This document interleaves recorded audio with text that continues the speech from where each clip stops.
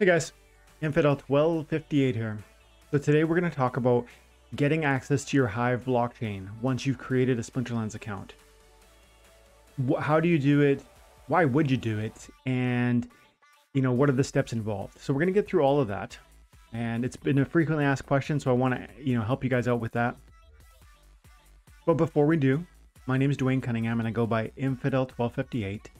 And if you're new to the channel, we cover Splinterlands all day, every day, because it's changed my life and I think it can change yours.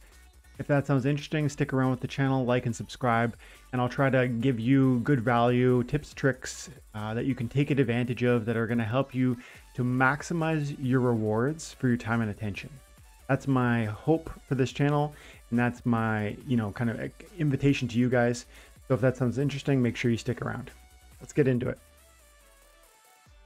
So the first thing is, presumably you have an account, but if you don't, you would come in here and you would go into login and you would create an account. If you've never played Splinterlands before, you could do it that way. And if you did it that way, it's going to give you a whole window where you need a unique email address. At this time, you would need a new email address for every account you create. You're going to confirm. You're going to give the referral account name.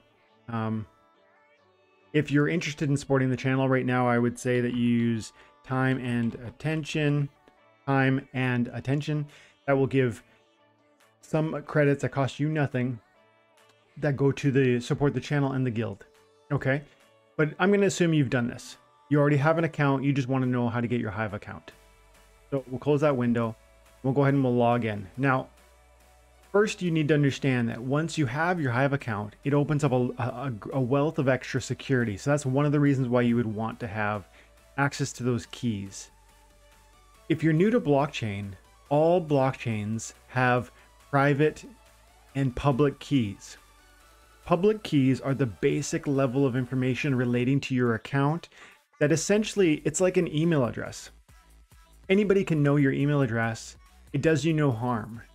But the private keys, it's like having the keys to your house. That is dangerous to just give out to anybody. So your public keys you share readily so that people can send you correspondence, send you money, send you monster cards, send you DEC, stuff, just generally send you things. There's no harm in you sharing your public keys, but there is harm in sharing private keys. Having access to a game like this that can snowball into thousands and tens of thousands of dollars worth of wealth, it's really important that you have access to your private keys, that you have access to your private keys, that no one else does, and that you have a greater level of security than what can be offered by just signing in with email. Okay, so that's why we're doing this, because it will add security. Right now, with time and attention, I have to go on to the use email / password window here. And I can go ahead and enter TNA1258 at Gmail, and it auto-populates my password. And then I can go ahead and log in. And that's a very simplistic level of security.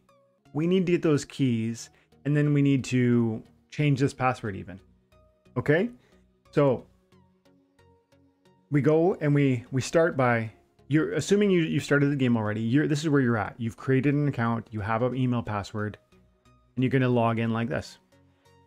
And now you want that extra security. So you're going to go over here to the right hand side of the window and you're going to see your name. It's going to say 123 Joe or whatever. And you're going to click on that and you're going to scroll down until it says request account keys right there. That's going to open up a new window. Click on it now.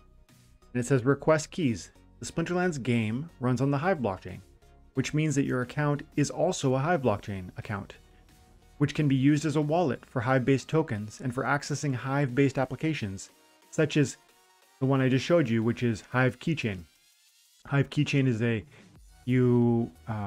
it's an extension that you put on your browser, and it stores those private keys in a secure manner that can then allow you to enter into Hive websites with a lot more ease. So that's one example. The Hive blog is another. This is Hive blog. I've got a whole set of, historic blogs that I would have received cryptocurrency for. Those rewards that I have previously received for these posts would have been paid to me in cryptocurrency. It ends up in the wallet that right here, and then it's stored securely. All of that is associated with creating and managing your Hive account. Back to Splinterlands.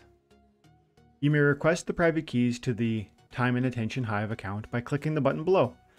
When you request your keys, an email will be sent to the email address on file for the account with a one-time link, active for 24 hours, and that will allow you to retrieve your private keys.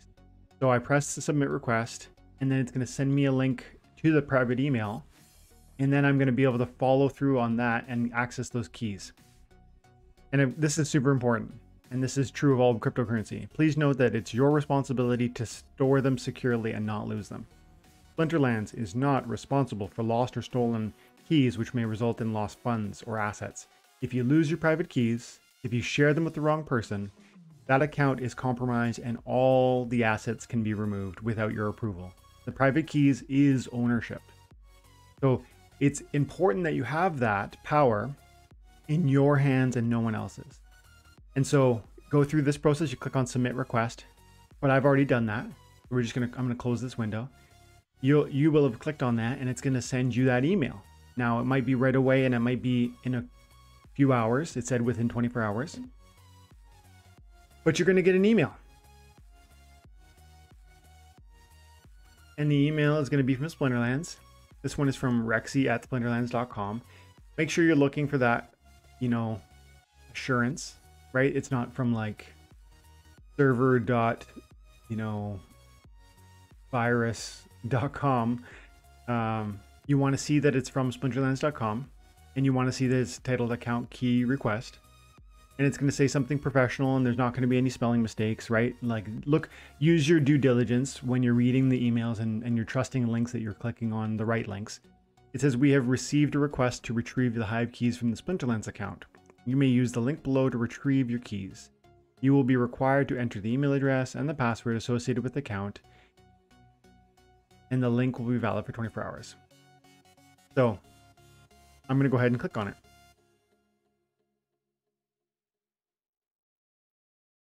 This is my email address. Okay, so then after that window, it's gonna, you input your email, your password, and it's gonna give you your master password, your various private keys for Hive blockchain. It's your responsibility to save these keys securely and to not lose them. You may change your keys and master password at wallet.hive.blog. That's an important next step.